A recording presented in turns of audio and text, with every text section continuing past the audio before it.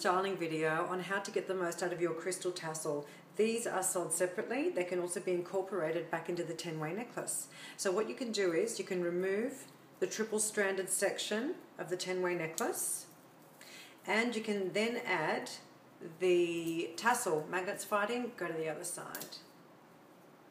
So that's the full length of it. You get a very nice long version of the crystal tassel. Then you can remove the center feature part of the 10-way necklace, which gives you a medium length crystal tassel necklace. By the way, I'm using the nude crystal. It's probably my favorite, and it goes with absolutely everything. Then you can remove the single strand. Now you might notice I am using a slicing motion like that.